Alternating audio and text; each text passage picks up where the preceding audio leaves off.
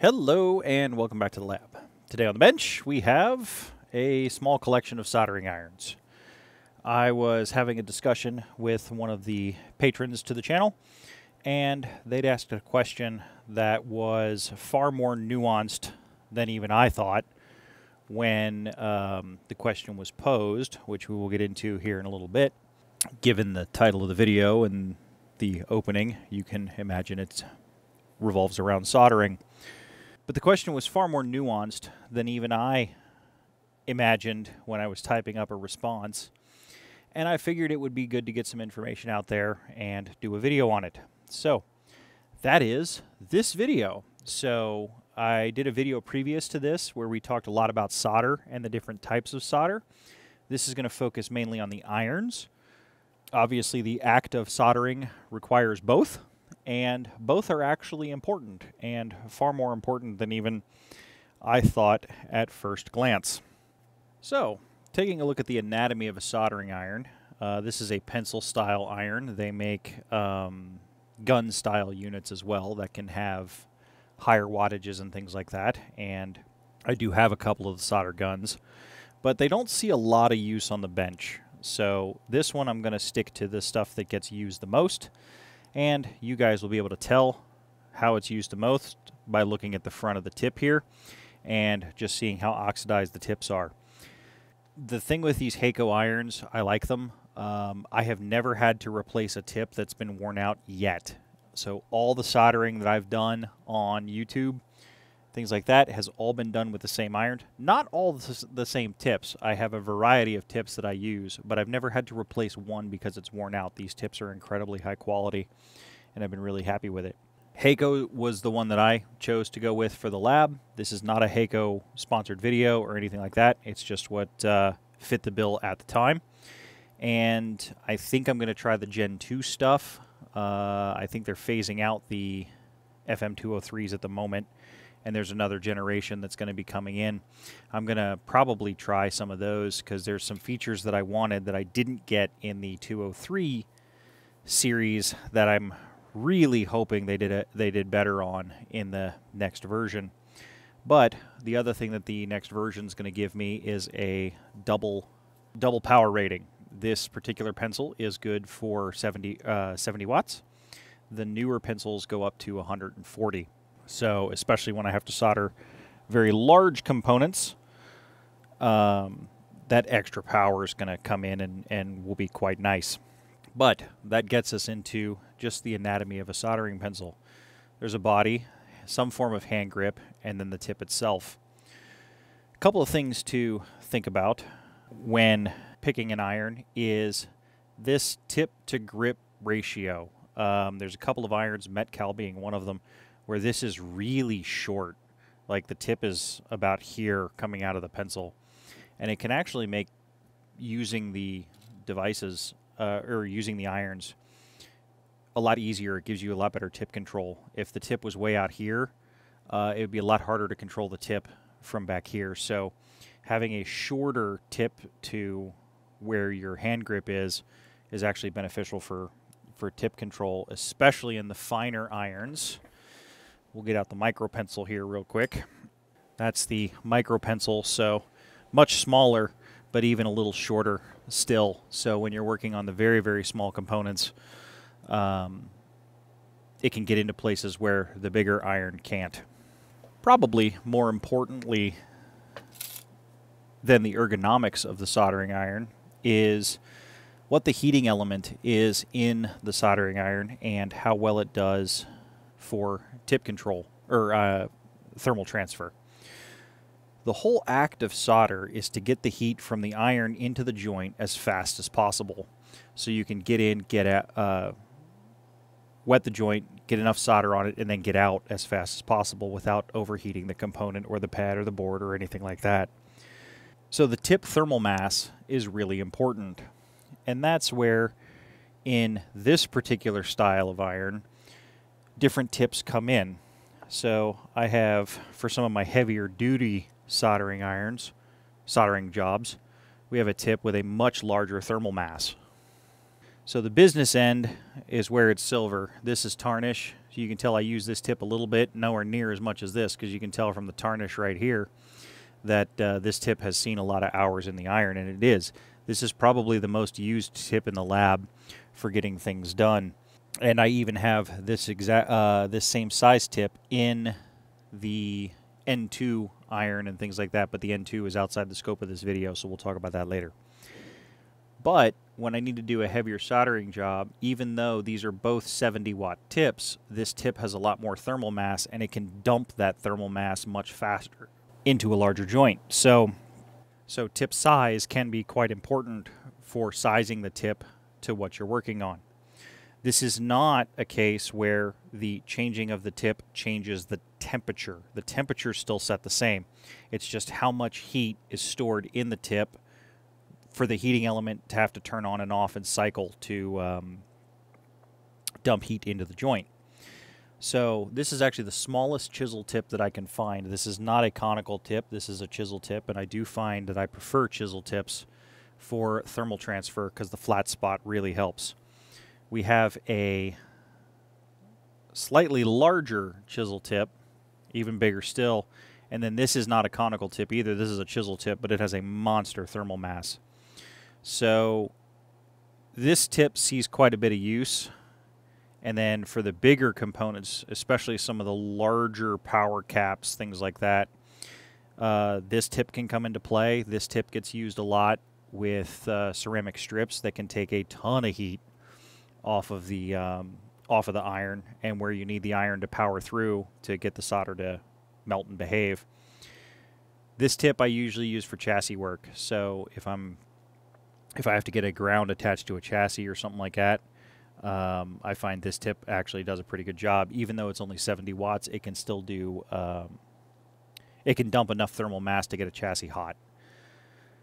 Which gets me into the next thing that I wanted to talk about on these tips is the type of heating element. Here's a tip that doesn't see much use in the lab. You can tell from the badging that these are the T15 tips, and then the various sizes are after the T15 line. So with soldering irons, there's three main ways that the tip gets hot.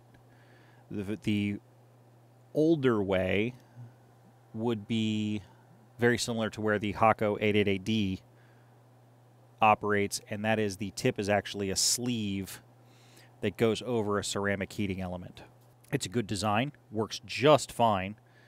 So if you have one, I am not bashing on the that design at all. The difference is where the temperature probe is stored. So for the iron, or at least the power supply for the iron, it's watching the temperature of that heating element, and it's pulsing it to keep it at the set point. So if you have a sleeve-based unit, the temperature sensor is in the ceramic core that's the heater. And there can be a little bit of a thermal lag to where you suck a whole lot of heat out of the tip, and it takes the iron a second to wake up and go, oh, power, and then start applying power to put more heat into the iron tip up here where it actually needs it. The thing with that is, depending on what you're soldering, that may or may not be a problem. You get some very high thermal mass parts, get some very high thermal mass PCBs, ceramic strip, for instance. It can soak a lot of heat out of the iron before it wakes up and starts applying power again. The drawback of these style tip is the heating element, the temperature sensor, and everything like that is embedded into the tip. So these tips tend to be a little bit more expensive than the sleeve style. They tend to react faster.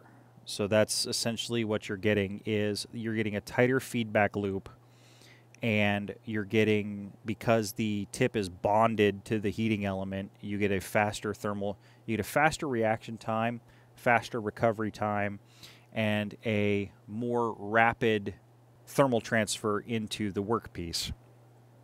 Now, what does that transfer into? That ultimately transfers in the soldering iron to, you get to solder at a lower temperature. When you need more heat, sometimes you have to crank it up a little bit, sometimes you have to crank it down a little bit. So what I have found is this iron especially this iron with this tip, is not very fiddly when it comes to thermal set point. I set a specific temperature, and I can solder at that temperature for most jobs. Now, I did call out when I had to adjust the irons. I had to adjust the desolder tool and the soldering iron, was when I was working on those HP 8904s. The thermal mass of the board, because they were high current pads, coupled with the very large legs on the power capacitors, coupled with the conformal coating that was on the board that I had to burn through, meant I had to tweak the iron up a little bit. Still well within the capabilities of the iron, not a problem, and it did the job.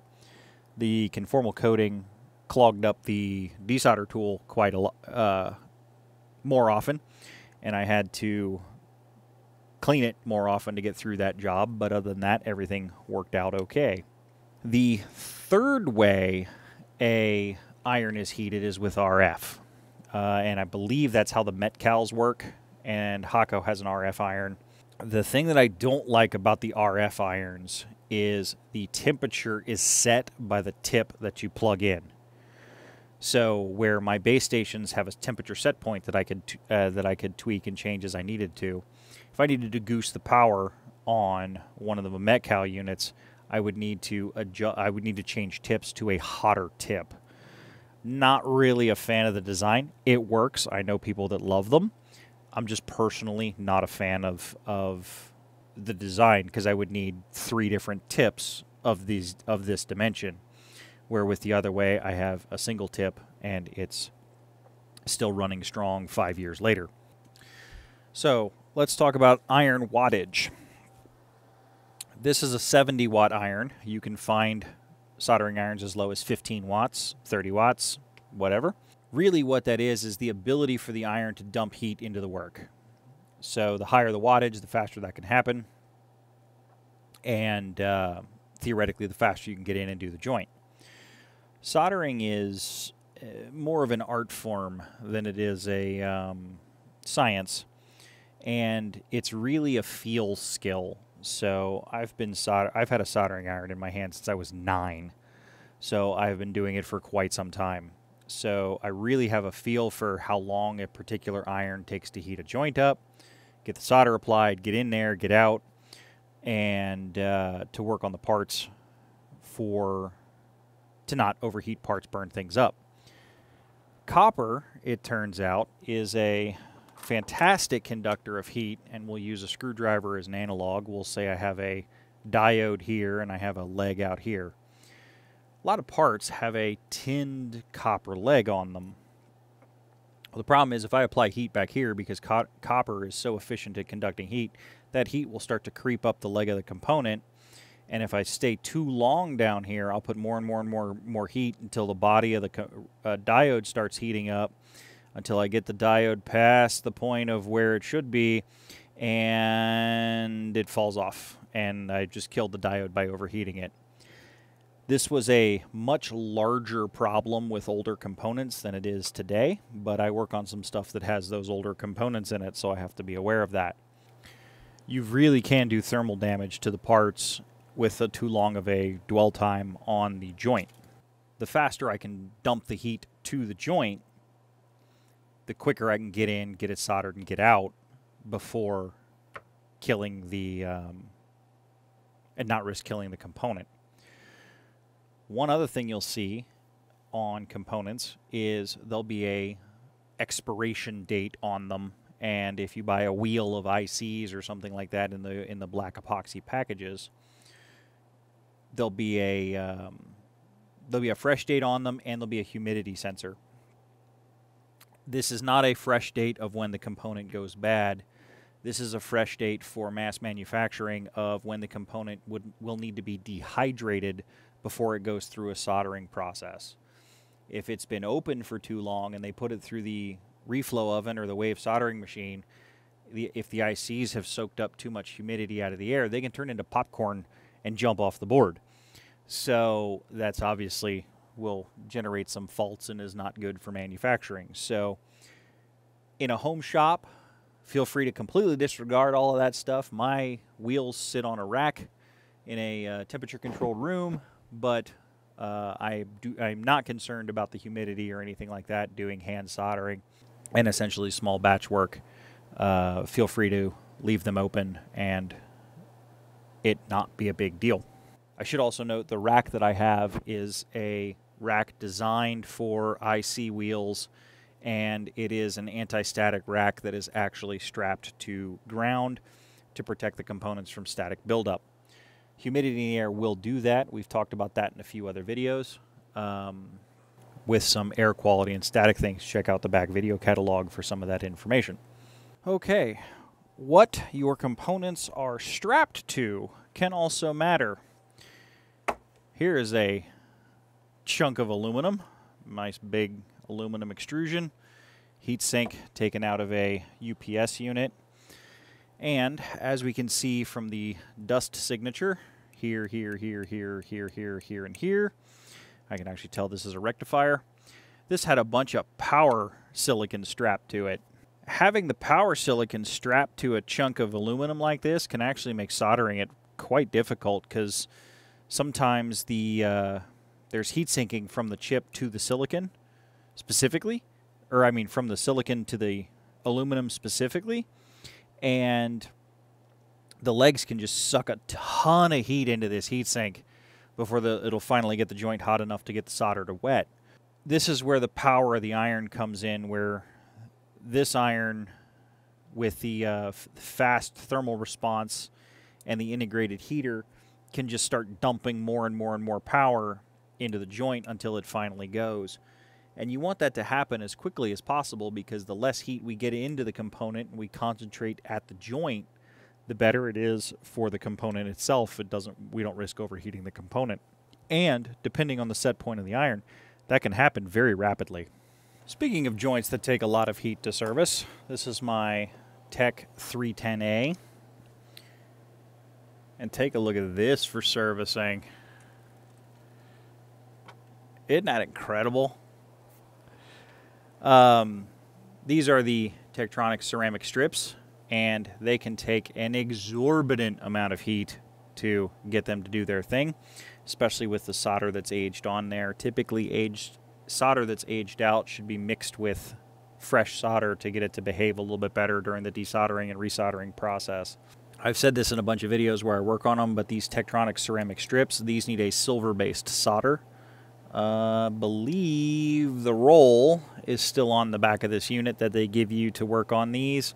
I have a lead-free solder that I use that has a 3 or 4% silver content when I'm working on the ceramic strips. If you use the wrong solder too often, you can break the ceramic to silver bond, and these horseshoes will just pop out of the ceramic strip and won't be effective anymore at holding the components. So definitely something to watch out for in the very old Tech equipment. Now, with this being a vacuum tube based scope, not just the CRT, but this is a full tube scope, no transistors. Anytime you have something like this open, elevated voltages are present. This has been off for a very long time, and I'm okay to poke around in here, but definitely want to be careful of poking fingers in here, because there are some pretty wicked supplies in one of these boxes. Lots of tuning adjustments in here. I see a couple of things that I'd want to restore in this particular unit, but the last time it was fired up, it showed a trace and showed signals with no problems. So it's a testament to the construction of some of this early Tech stuff. This thing is factory. From what I can tell, is this coil looks like it may have been tuned a little bit, but this is still factory sealed, and it's still working just fine like the day it was made. They definitely don't build it like this anymore. For working on that ceramic strip units, I do need even a bigger tip for more thermal mass. So where this is my normal everyday tip, this is the tip that I'll use for working on the ceramic strips with the higher thermal mass to get the joints to behave. So even this iron, as good as it is, struggles with some of that ceramic strip stuff. It just soaks so much heat out of the iron. One quick safety note on PCB material that is made out of ceramic. One thing to check for is if you are working on with something that is ceramic, make sure it is not a beryllium oxide, especially if it's older. If it is a beryllium oxide, it's perfectly safe to work around. It is not safe to sand, grind, or make dust. This is also true if you're taking apart a microwave oven. There is a pink insulator in the magnetron that is normally beryllium oxide. There's a condition called berylicosis that can happen if the dust gets in the lungs. So definitely want to take care with that. If it is a beryllium oxide material, do not crush, grind, cut, or do anything that will make dust. And always wash hands. So, how to set your iron tip, because I know how my irons behave, and I can give you a start point. My iron tips are at 650 degrees Fahrenheit. Sorry, I live in the part of the world where we are on the metric system, but we don't admit it. So we do everything in the weird imperial units of Fahrenheit as opposed to Celsius. What you're looking for in an iron, or setting the set point, is you don't want the dwell time to be too long on the board. So what you want to do is use your iron, the boards you're working on, and you want to see what can make it work fast. If it feels like you're working too slow or the iron's taking forever to transfer heat into the joint, make sure the iron's clean. Make sure you have a little bit of solder on the iron. The best way for soldering that I have found is, after the iron tip is clean, wet the iron a little bit. That's not to wet the joint, that's just for thermal transfer. Come into the joint and then bring the wire in from the other side. When it melts the solder, the joint's hot enough, and then it'll kind of jump onto the joint and wet it, and it'll make that nice dome shape that everybody's looking for. Having that just dab of solder on the iron, not a dead clean iron, but a little bit of solder on the iron, can actually help with thermal transfer into the joint and the board. The other thing is, you don't want to be completely on the board, and you don't want to be completely on the component either. You want to kind of touch the component and the wire at the same time. We'll zoom in on this real quick. We'll say the iron's off and everything, but we'll say my mat is my mat is the solder pad, and this screwdriver is the component leg sticking up. So what you'll want to do, come on focus camera, is you want to come in to the joint, touch the pad with the tip, not the side of the iron. You don't want it laying flat like this. You want to come up on the tip, and you want to hit the pad and the joint at the same time, and then bring the solder wire in from the side that you don't have the iron on. Once the solder wire melts, get enough solder for the joint, and then come away with both. Now, what you want is, you want that heat transfer to be as fast as possible, as efficient as possible, and so you can work not only as quickly as possible, but you also don't overheat the component and get too much thermal in the component itself. If you have a large FET or something like that, and you're just sitting there with the iron holding it, you can actually feel the chip heat up when it starts dissipating heat out of the component itself. That's getting too hot. One other note, iron quality is really important to the soldering experience. You do not need to be at a very high level to get a good quality soldering iron. However, in my opinion, doing this, again, this is only my opinion, but doing this professionally, the Hakko 888D or like irons from other vendors would be the bare minimum that I would say is where you'd want to be for soldering iron purchasing if I was going to go out and buy one. The quality of the iron cannot be overstressed. I have had the kits that come with irons that aren't even worth being called soldering irons. Like literally, I was watching the tips erode as I was tinning them. So there is a huge difference between the $5 soldering iron and a soldering iron like the Hakko 888D. So I would consider that the bare minimum of a decent soldering iron for regular work in soldering. If you're not going to do regular soldering and you just need it for once or twice, might work. But I didn't even get past the tinning phases with some of the soldering irons that I got in toolkits and a few other things. They really are not worth the trouble. Thanks for stopping by the lab today, taking a look at soldering irons a little bit more in depth. If you guys have anything to add, leave it in the comments below. We can all learn from each other. Check out the Patreon page. Patreons are 5 videos ahead at the moment. Everything will come out to YouTube. There is nothing behind the paywall, but they're getting it about 5 weeks early. The support of the Patreon page goes right back into the lab to help bring content to the channel, make videos for YouTube, and bring you guys more content. If you would like, leave the message in the comments below. If you'd like me to review some of the newer stuff from Hakko, I'm really happy with these irons right now, but I know at the time they were available and they're being discontinued. So if I'm using something in the channel and I'd like it to be current to what you could buy, but we'll only do that if you guys think it would be of benefit, because that's what this channel is. This channel's here for all of you. As always, I'll be in the comment section between videos. More is always on the way.